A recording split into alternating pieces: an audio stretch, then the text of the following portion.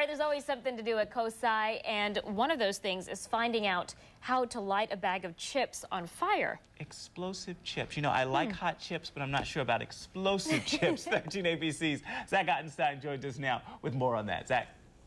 Good morning. We've all heard about calories before, and calories are in fact a unit of energy, and all those calories that you eat are actually the amount of energy you're putting into your body. Well, today we're going to show you just how much energy there is in that bag of chips you're going to be watching during the national championship game tomorrow. Carl Nelson is here. Carl, we're going to put some chips actually in this little dish here and light them on fire?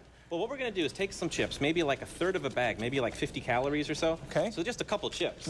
Now, if we try to light that on fire, not going to happen. Nothing happens. Not going to happen. What we need is some oxygen, and I actually happen to have some liquid oxygen here. Okay. We're going to pour some liquid oxygen on this, and that's going to help us actually burn these really, really quickly. So we got that liquid oxygen in here.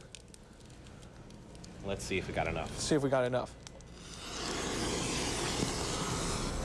Well, there you go, about 50 calories of food energy. 50 calories creates a foot-high fire. Can only imagine what's going to happen after you have all those nachos. Carl, thanks for joining us this morning. Lots of neat science experiments going on here, and your last chance today to see Jump to Japan, a special exhibit that exhibits a lot of Japanese culture. Really neat stuff here at COSI. We're live in downtown Toledo. Zach Ottenstein, 13 ABC Action News.